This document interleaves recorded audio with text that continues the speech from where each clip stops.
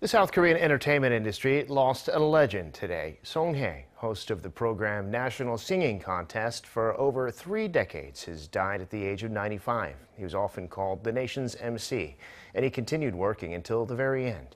Shin Ye-eun reports. South Korea's beloved television presenter Song Hae has died aged 95. Police and medical staff said Song passed away at his home on Wednesday. Local media outlets had reported of Song's recent deteriorating health and that he was hospitalized in January. From 1988, Song was the host of popular Korean TV program National Singing Contest, also known as Korea Sings. Last month, the Guinness World Records listed him as the world's oldest TV music contest host. The show aired every Sunday, earning Song the nickname Sunday Man. Over the course of his 34-year spell on the show, Song greeted over 10 million contestants.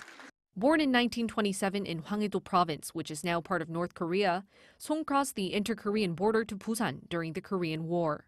He began his career in his 20s as a singer in the Changgong Orchestra. He has also worked as a comedian, actor, and radio DJ.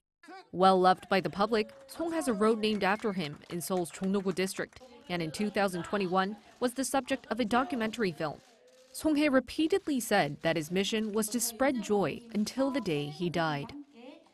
정말 감사는 안 드릴 수가 없는데, 그러니까 평생 언제까지 또 여러분과 만날지 모르겠습니다만은 그 결론이 날 때까지 저는 안 갑니다.